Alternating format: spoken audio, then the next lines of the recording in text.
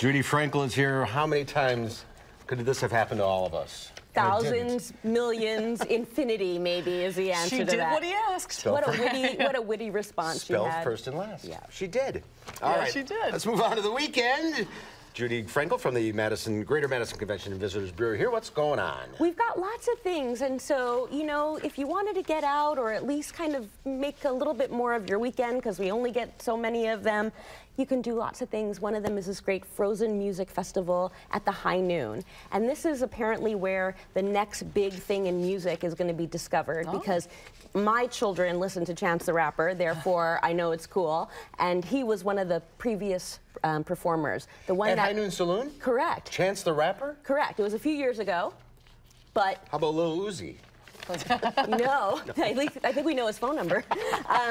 No Name is this new rap artist that is going to be appearing tomorrow night. She was actually in a video with Chance the Rapper, and she is expected to do great things in music. So if you wanted to go see her, that would be tomorrow night. Tonight, if you're into metal, that would be the theme. So get out to the High Noon Saloon for this wonderful sort of Frozen music festival where there's great bands, tons of music, just lots to do. 8 o'clock. Yeah. What about for the whole family? So if you wanted to head out to Warner Park tonight, the City of Madison Parks Department puts on these lovely family-friendly nights where you can bring the whole family. Younger kids have childcare, older kids have bouncy houses and crafts to do. There's even a great movie, which is The Secret Life of Pets. Oh, that's great. Which is a really fun one, even for the grown-ups. Absolutely. All right.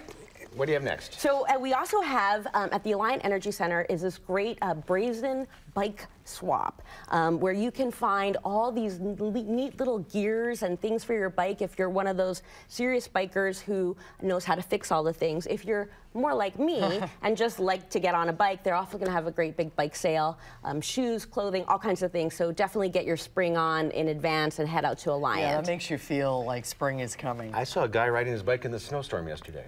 That's Madison. It's all year round. Oh, yeah. We're a great biking community. And the union has some big news coming up. Correct, yeah. So they've been doing these wonderful renovations, and I know you're a fan of the Raskeller, who isn't, right? They got great black bottom pie. But they're opening the new restaurant. So on Friday, next Friday the 20th, will be their sort of official grand opening, and they will be premiering 2 new cafes in addition to the wonderful Raskeller. And this is a Taste of the Market breakfast event. Correct. We have so many food options here. So if you head out tomorrow to the Madison Senior Center, where the farmers market moves to through April, you can do these wonderful chef's breakfasts. The one tomorrow will be a Swedish theme called fika, with all these lovely pastries and treats and yummy coffee. Looks good. It is a wonderful place to meet and socialize and just be human, even though it's winter.